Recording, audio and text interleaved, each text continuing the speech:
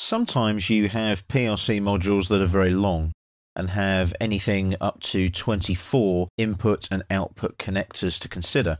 If that's the case, you can insert a parametric PLC module and you can break a PLC module as you go.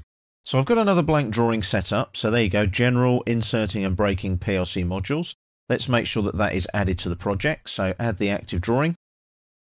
Yes to the project default values, it updates. And again, as usual, just make sure that you do the drawing properties and you get the sheet number in there. Just make sure it's nice and sequential so that we know it's there. And as you can see, that updates. I'll just quickly do a refresh there. And there's the 002. Now, some of these are getting quite long title-wise, so you might need to expand your project manager a little bit so that you can see the names on the drawing list. These aren't the shortest drawing titles in the world for this section. My apologies. So let's have a look now at inserting and breaking a PLC module. So we go back to the schematic tab on the ribbon. I'm going to use Insert PLC Parametric. Now we've already got a preset one there, which was the one we used earlier. So I'm just going to minimize the list and go for something like a 1769. And we'll go for, let's say, an analog combination there. And click on the plus sign. Now what I'm looking for here is one with a large number of points on it. So I'm just checking the list. And if we look here in this discrete input section, I've got some 16s. That's what we're looking for. Something with like 16 points on it. I'll go for my favorite style there, which is 2. And we'll have a vertical module in this particular case. Quite often the case that you do tend to break more vertical modules than horizontal. Don't know why, just seems to be the case with AutoCAD Electrical. I'll leave the scale at 1, and I won't apply that just to the PLC border. We'll just have a scale of 1 for everything. And there's my one from the list that I want, and I click on OK. It's asking me to add that to the list. Can you see the cross at the top?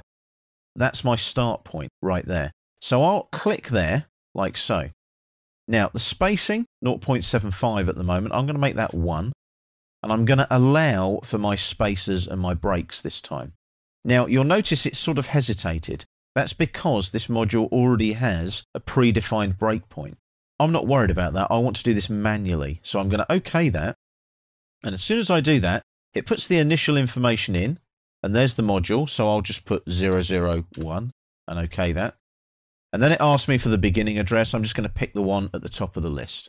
Because again, this is general. I'm not worried about specifics right now. Now, this is where it's cool. Because it's parametric, I can basically work my way through this and decide where to insert the next input-output point, where to add spacers, and where to break the module. So I'm going to go Insert Next Input-Output Point, which is number 1, address points inserted there. So I click there, and it adds the first one. I add a spacer. There's the red cross for the spacer. I add another I/O point, add a spacer, and I'm going to keep going now until I get to 8. So I'll just keep clicking away there, and you can see that adding until I get to 8. So I've done 8 input-output points there. You can see them. 1, 2, 3, 4, 5, 6, 7, and there's one up there, 8. So I'm going to break the module now. It breaks it.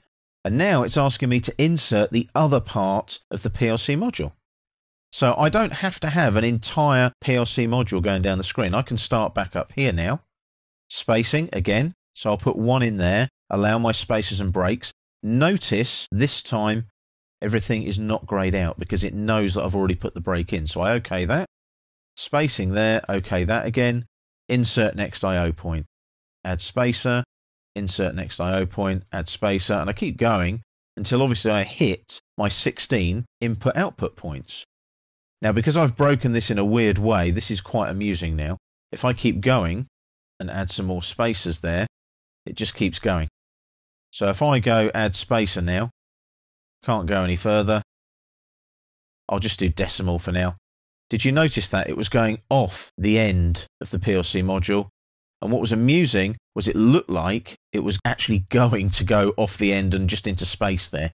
The good thing about AutoCAD Electrical, because this is parametric, it'll actually set it up for you.